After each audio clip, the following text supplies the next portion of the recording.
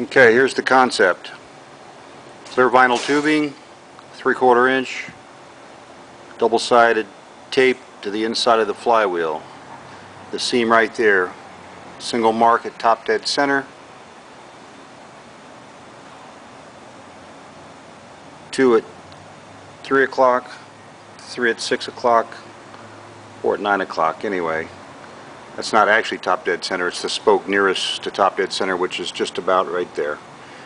Anyway, the idea is that the balls can rotate freely inside. Having a little trouble with the seam right there. Uh-oh. They should redistribute opposite any heavy spot in the flywheel. So we should be able to take a picture. You know, maybe I have too many in there. Oh well, we'll see.